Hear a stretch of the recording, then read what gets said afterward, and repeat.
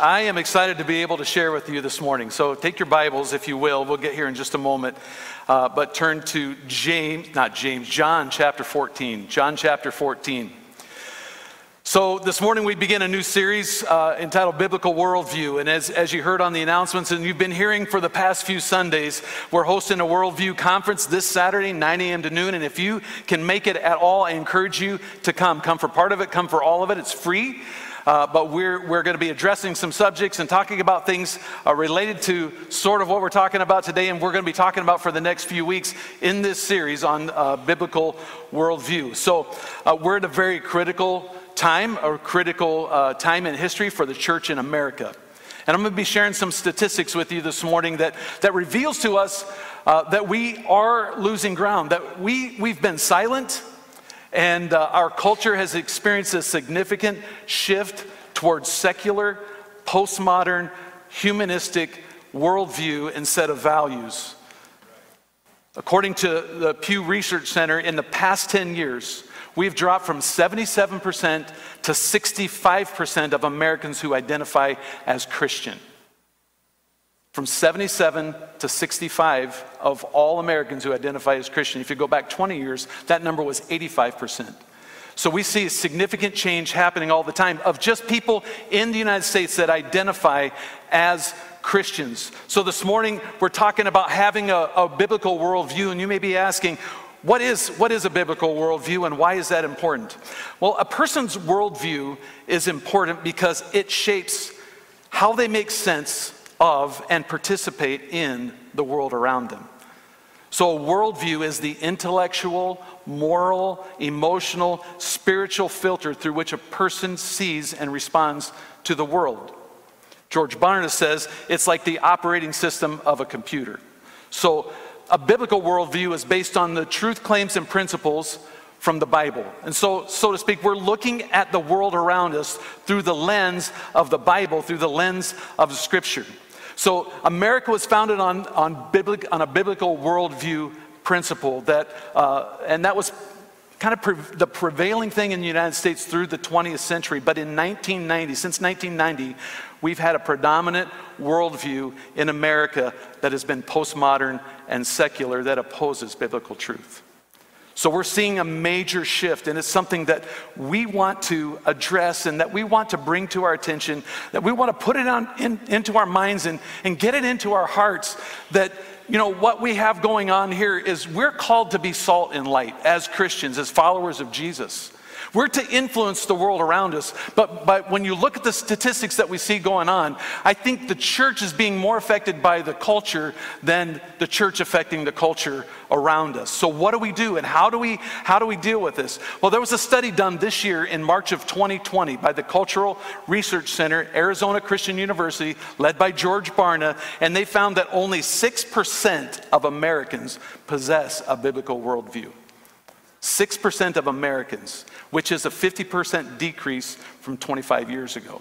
So we're seeing significant differences. Now listen to this. 21% of people who attend a Protestant evangelical church have a biblical worldview. Only 1 out of 5. When we talk about Pentecostal churches, only 16% of people who attend Pentecostal churches have a biblical worldview. 1% of Catholics have a biblical worldview. When it comes to age, 9% of those 50 and older, only 9% have a biblical worldview. For those in their 30s and 40s, only 5% have a biblical worldview, and ages 18 to 29, 2%. 2% of our people in America have that biblical worldview. George Barna suggests that a person's worldview starts around the age of 15 to 18 months, and it's pretty well set by the time they're 13 with a few tweaks and some adjustments there through the teenage years into their 20s. So children are critically important in this idea of transmitting and transferring of biblical worldview. Now more than ever, our job, our responsibility, it's vital for us to teach, to train, and to equip all ages, but especially our children and our teens. But we're looking at all ages, no matter what age you are, to have that biblical foundation of biblical principles. And you've heard us talk a lot about our personal responsibility as parents and as grandparents to train up our children, to instruct them in the ways of the Lord, according to Ephesians 6:4. And as parents and as grandparents, we need to make sure that we ourselves are following God with all of our heart, that we're committing ourselves to wholeheartedly following Him with all of our heart, with all of our soul, and with all of our strength, that we're pursuing Him, that we are pursuing His plans, His purposes, His principles for our lives that are laid out in Scripture, and that by doing so we can purposefully model and transfer a biblical worldview, a biblical foundation to our children and grandchildren. There's a lot of statistics, there's a lot of overwhelming numbers there, but I hope that you get the idea here that we've lost a lot of ground in America. And it's showing in a lot of different ways. So I want to change gears here just a little bit and ask, how many of you are good with directions? So if I asked you, give me some directions on how to get to St. Louis. How many of you could do that for me? Thankfully, we have Google Maps, and I just happened to pull this up yesterday. Google Maps, I thought how to get to Kansas City. Well, that's just pretty much a straight shot, but I know that it's not that easy to get to St. Louis from Des Moines. I mean, there's a lot of different ways that you can go to get there. And I pulled it up on Google Maps, and it gave me 3 options. But the 3 options that you get on Google Maps, you're going to get the shortest route, you're going to get the quickest route, and then you're going to get a route that has maybe a little bit of a scenic route. And I know just looking at that map, I would probably choose 1 or 2 other ways, and I don't know what the best way is, but it might be different based on, your situation. Do I want to get there quicker? Do I want to do less miles? There's a lot of different factors involved in that. But let me ask you another question. How do you get to heaven?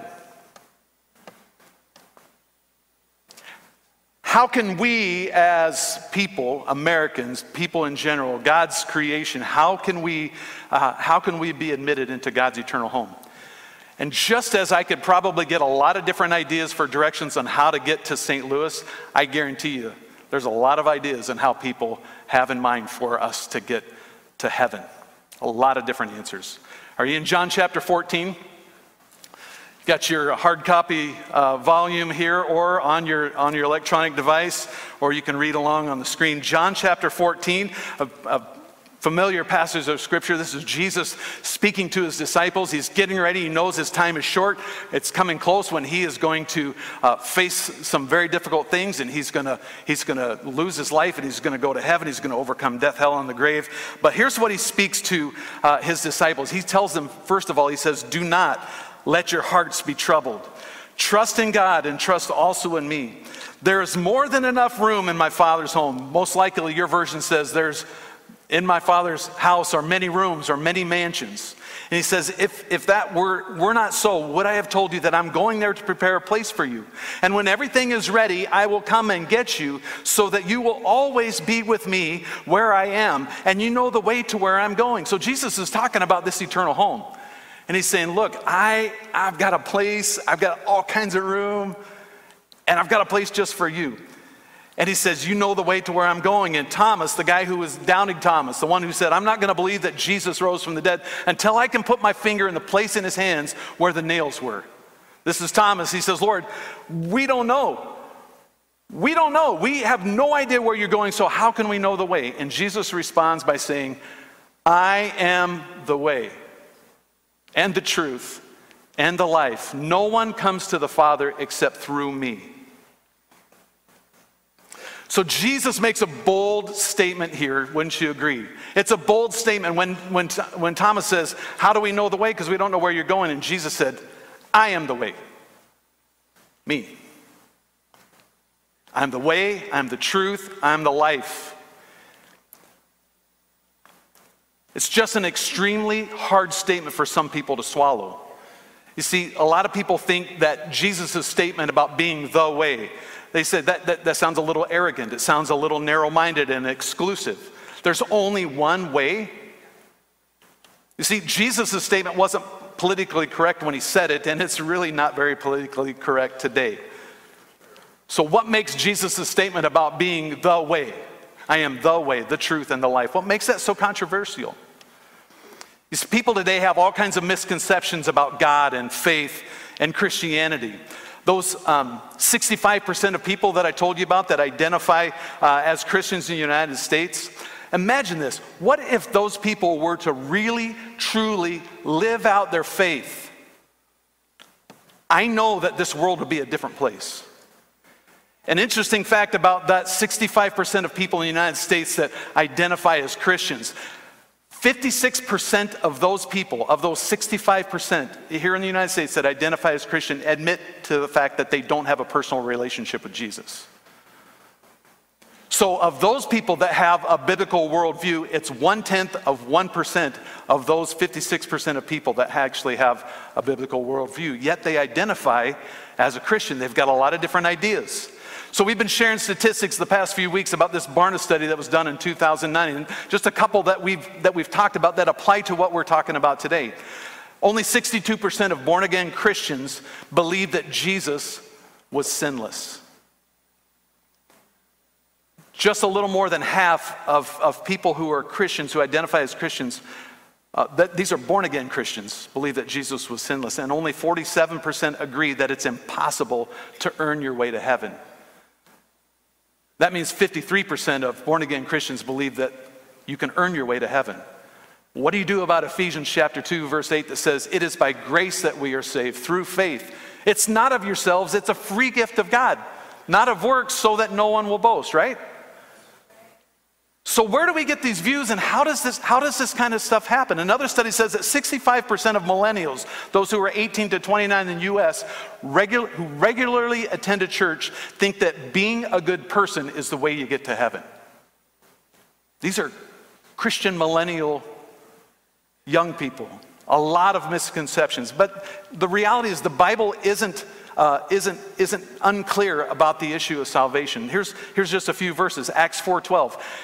"There is salvation in no one else, for there is no other name under heaven given among men by which we must be saved." Pretty straightforward. John 3:16, "For God so loved the world that he gave his one and only Son, that whoever believes in him shall not perish but have eternal life." 1 Timothy 2:5 and 6, "There is one God and one mediator who can reconcile God and humanity, and that is the man Christ Jesus. He gave his life to purchase freedom for everyone." So we can talk about how Christianity is just so narrow-minded and so exclusive, but the reality is we've just read several terms here that talk about it's open to everyone. Whoever believes in him. It's just that Jesus is the way to believe. He's the one. John 17:3, "And this is the way to have eternal life, to know you, the only true God, and Jesus Christ, the one who you sent to earth." And Romans 6:23 says, "For the wages of sin is death, but the gift, the free gift of God is eternal life through Jesus Christ, our Lord." So as your pastor, as a pastoral staff, we want to think that we have a church that believes the truth about Jesus being the only way. But if we're looking at statistics, it tells us that we got all kinds of views in the room. Do we believe that Jesus is the perfect, sinless Son of God? That Jesus was born to a virgin, he lived a sinless life, he was crucified and died on the cross for our sins, that he was buried in a tomb, and 3 days later he rose from the dead, that Jesus ascended into heaven and he sits at the right hand of God making intercession for us, that one day Jesus will return for his people, the dead in Christ will rise first, and all who will remain will be caught up together to meet him in the air, and forever will be with the Lord. Do you believe those things? Yes. Some of you do. Was that the 20-some%, Austin? Is that what? I hope that we all believe that, because that's the truth. And if we believe the scripture, and you're here today for a reason, on some level, some way, you are a follower of Jesus, or you're interested, and you're here, and we want to tell you the truth. We don't want to mislead you. But all of that is in the book. I just read, it's on my printed page, but it came from the book. And I understand this is God's word about himself to us, but he did all of that for you. If there was multiple ways to God, which is kind of a prevailing attitude in our culture, why in the world would Jesus send his son to die on a cross, to be crucified? If we could get there some other way, that would be cruel. Stupid. There's one way, and that way is Jesus. So what do you really believe about Jesus? What do you believe about the Bible? How does what you believe affect the way that you live? Jesus put it like this in Matthew 7:21. Not everyone who says to me, Lord, Lord, will enter the kingdom of heaven, but only the one who does the will of my Father who is in heaven. What he's saying is that not all the people around who sound religious are really godly. You know, we can play the part, we can look religious, we can sound religious, we can do religious things, but it doesn't make us godly. Jesus said they may refer to me as Lord, but they still won't enter the kingdom of heaven. The decisive issue is whether they truly believe and obey God. That's the way. Jesus is the way. He's the only way. So what does the world say about Jesus? What's the popular cultural belief about religion in our world? And I want to just talk real briefly this morning about 3 myths about that, about Jesus, about religion. So I want you to think for a minute. In The Wizard of Oz, Dorothy was given directions of how to get to Oz. What was that? What was the direction she was given? Oh, you guys know. What if Dorothy said, you know, I don't really want to follow the yellow brick road. You got a blue road, red road, green road. There was one way to get to Oz, and all she had to do was find the yellow brick road and get on the yellow brick road, and it would take her to Oz. What's different than Jesus is the way? Just find Jesus, and he will lead you the way that you need to go. But that's the view of our culture, is you just pick whatever road you want and thinking that road, whatever that road is, I'm going to get on this road and expect to end up here, not knowing exactly where it will go. The popular view in our culture is that regardless of what spiritual path you take, all roads will lead to the same top of the same mountain. All religions are just different ways to get to God. But Jesus said, I am the way. He didn't say, I am a way, I am one of many ways. He said, I am the way. And with one statement, Jesus puts Christianity in a class all by itself. It sets it apart from every other religion, from every other group of people. The uniqueness of the Christian faith is based on the uniqueness of Jesus. You think about other religious leaders who say, follow me and I'll show you the way to salvation. And Jesus said, I am the way. Other leaders may say, follow me and I'll show you the truth. Jesus said, I am truth. I am the truth. I am the bread of life. I am the light of the world. I am the door. I am the way. Follow me. Pretty simple, pretty plain. Why do we have such a problem with that? Either Jesus was out of touch with the reality or he knew something that we needed to know. So the difference between Christianity and every other religion is Jesus. It's Jesus. Other religions, their beliefs are based on man's attempt to reach God. If you meet certain requirements, if you give enough to the poor, if you pray your daily prayers in the right way, if you make a pilgrimage to the holy city, if you eat the right foods, whatever it is, it's trying to earn God's favor. And if you do that and you're successful, then you will be saved. But Christianity is about God reaching out to man through his son, Jesus Christ. It's not what we can do for ourselves, but what Jesus did for us on the cross. Jesus died in our place. He died for you. He took your place on the cross. It's about what he has done for us. Jesus said, I am the way. I am the way. There's not multiple ways to God, only Jesus, and no one comes to the Father except through him. Proverbs 16:25 says, there's a way that seems right to a man, but its end leads to death. Jesus said, I am the way. You can't earn your way to heaven. Other religions claim that you can know the way to God by those types of things, but it's only Jesus that can bring us into God's presence. So myth 1 is that all religions lead to God. Myth number 2, all religions teach truth. Ask yourself this question, what is truth? And who is to say what truth is? A lot of people say truth is relative. Who are you to say that your truth is the truth and my truth is your truth is better than my truth? You have your truth, I have my truth. And there absolutely is no absolute truth, which is ludicrous because that's an absolute statement. It takes an absolute statement to say there's absolutely no absolute truth. Absolute truth is something that's true no matter what time you live in, no matter what culture you're at, no matter all of that. It's just true. Try talking to you, if you're a student, try talking to your teacher when you get a math problem wrong and you go and say, well, that's your truth.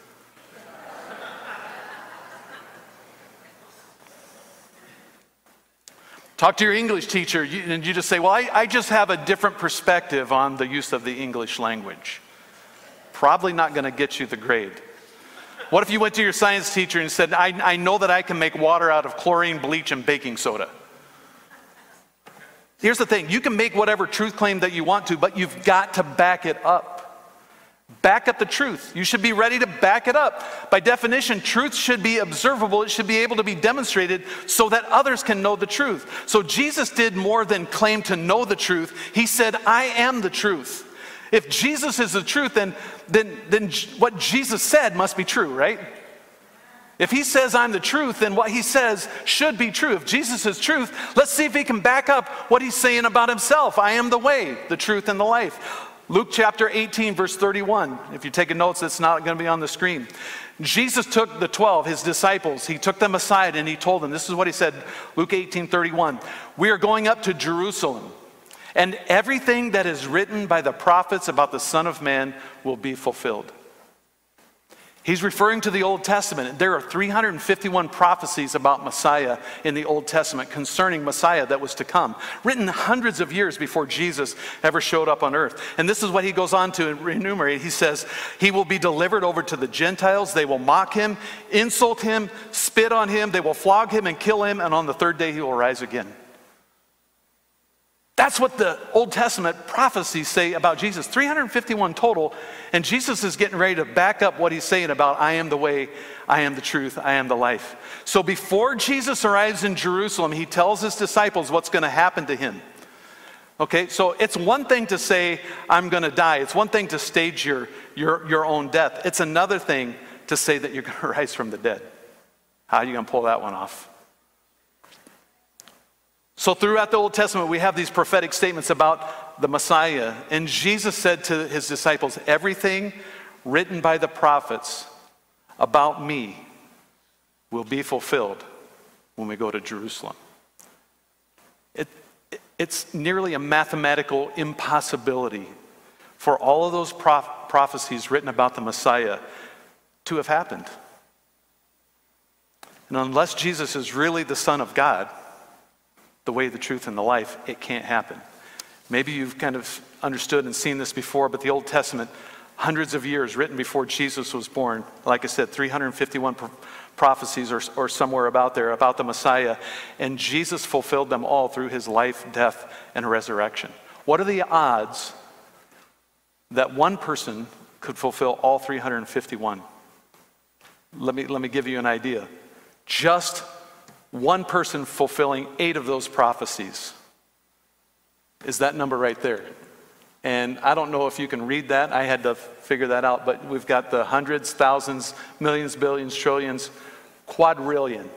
1 in 100 quadrillion. It's 1 to the 10 to the 17th power. That's just fulfilling 8 in one person. If we move that up to, what if one person fulfilled 40 of those prophecies? There's the number. 10 to the 157th power. That's 157 zero. I can't count that high. If there's a math guy around here or a math person that can tell me what that number is, yeah, more power to us. The point is this, that's just 40. And Jesus fulfilled all 351. So when Jesus said he was the truth, the events of his life prove beyond any reasonable doubt that Jesus is who he said he is. I am the way, I am the truth, I am the life. The third myth is that all religions are equal, and basically what we've talked about on the other two make this one kind of false too.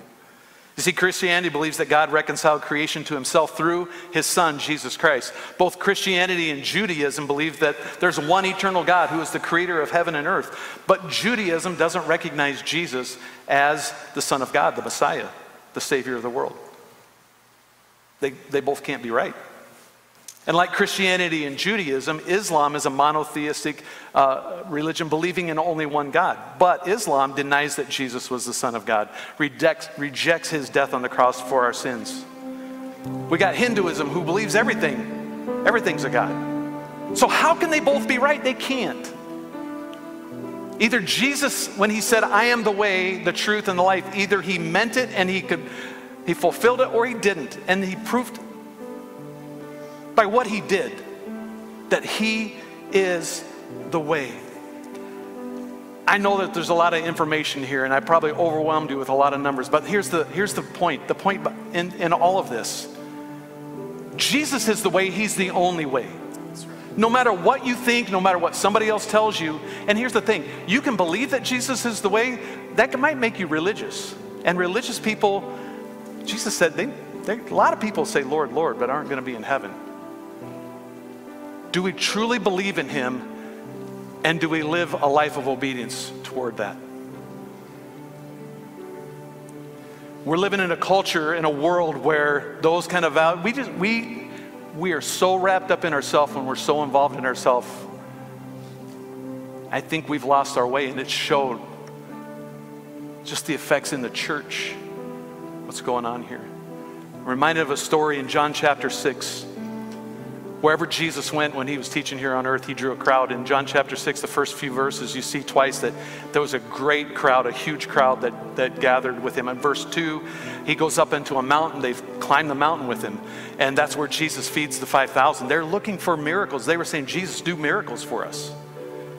Jesus finally addresses them at one point and says, look, all you care about is food. You just want me to feed you. You just want me to feed you physical food. You just want me to do a show for you. And he begins to kind of lay it down by saying, look, I've done all these things. He even claims to say, he says, I'm the bread of life. Look, if you follow me and you give all of your heart to me, you'll never thirst again. You'll never be hungry again. And what he's saying is, I can provide everything for you. But he began to lay out that it's going to cost them something. They're going to have to be obedient. You have to be all in on this thing. And it's really a sad story, because it says that they all left because it was too hard to understand, too hard to know. How am I going to do that? I've got a life. And Jesus says that Jesus turned to his 12 disciples and he said to them, so what about you guys? You leaving me too? Just down to the original 12. And Peter says, Lord, where would we go? Who are we going to go to? Because you are the one who has the word of life. It was Peter who said early on, Jesus, you are the Christ, the Son of the living God. If we truly believe that Jesus is the way, he's the only way, then why are we living full of all kinds of other pursuits? It's time for us as a church to be all in with Jesus. Would you bow your heads and close your eyes? This morning as I'm talking and just sharing, I know that there's people sitting in the room today and you're saying, look, I haven't been living for Jesus. Intellectually, I know that he's the way, but I haven't been living that way. I realize that I'm lost without Jesus, and today I am making a decision to give my life to Jesus. And as every head's bowed and your eyes are closed, if that's you and you say, Pastor Jeff, I'm giving my life to Jesus, I realize that he is the way, he's the only way. And the only way that I can receive what he has for me and how I'm going to make it in this world is to follow him. The Holy Spirit is drawing you. If that's you this morning and you're saying, Pastor Jeff, I want Jesus to be Lord of my life. I'm going to make him the way that I'm going to pursue. If that's you, would you just raise your hand across the room? Raise your hand, keep it raised. Anyone else?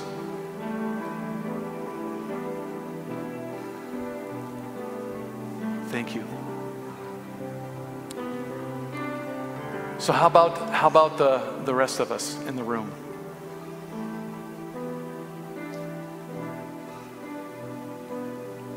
Are we just intellectual followers of Jesus? Do we just come and take a place in the pew and do our church thing, our Christian thing? Or do we really truly believe who Jesus said that he is? And we're going to live that way, and we're going to follow him, that we're all in. It's not going to be said of me what Jesus said, you call me Lord, Lord, but yeah, you have no place in my kingdom. I want to be all in. If that's you this morning and you're saying, look, I am going all in, that today, from this day forward, I'm not just going to live a Christian life by word only. See, the reality is if we really, truly give our lives to Jesus and we let his love and his life and all that he is be inside of us, if we're in the Word and we're growing in a relationship with him, then we should be able to go out these doors and not even try. We're so full of the Spirit, we're so full of his presence because we spend time with him. I go back to Peter in Acts. They healed somebody and then they got put in jail for it, and they were brought before the leaders, and it says that they took note of these guys, Peter, that he had been with the Lord. Do you want that to be said of you? That your life so reflects the love, the life, the light of Jesus, that wherever you go, whatever you be, and it comes from being all in. I've decided to follow Jesus. Whether nobody else in this room follows, you'd say, I'm going to follow. And today, from this day forward, it's going to be different for me. I'm going all in for Jesus. If that's you, would you just stand where you're at?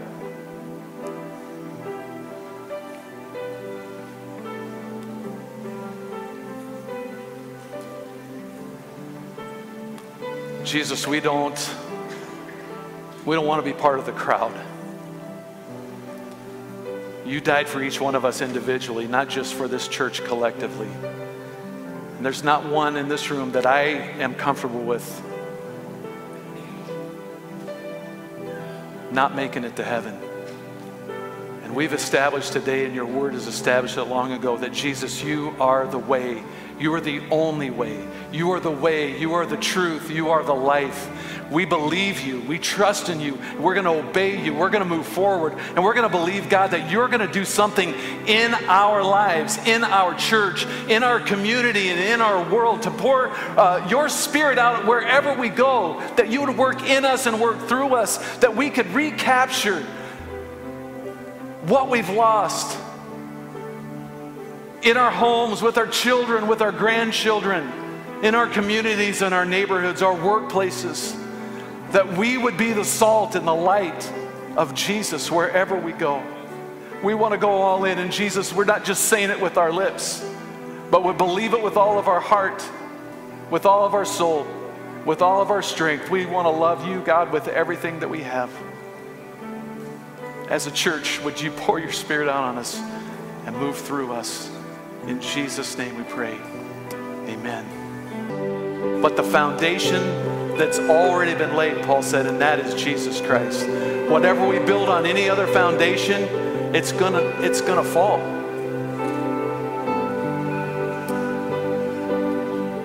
The writer of Proverbs says, trust in the Lord with all your heart. Don't lean on your own understanding, what makes sense to you, what makes sense to the crowd, what makes sense to those people. Trust in the Lord with all your heart.